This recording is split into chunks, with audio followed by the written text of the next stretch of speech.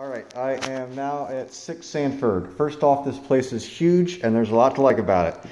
I am starting off in the guest house. So here's inside the door. Has a big living room, coat closet. As you move back, you have the full kitchen minus the dishwasher for the guests.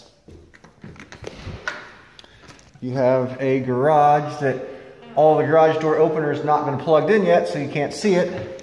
Brand new garage door opener. The guest bedroom is quite large with a full-size closet and an unbelievable sized maple tree out back.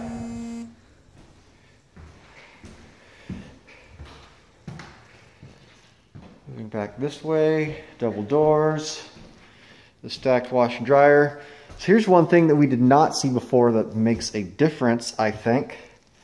The second full bath is connected between the two units. So even if we were to rent the other unit out, both units could still use a second full bathroom. The one thing though that you're not gonna like, this is the only washer and dryer for the entire unit.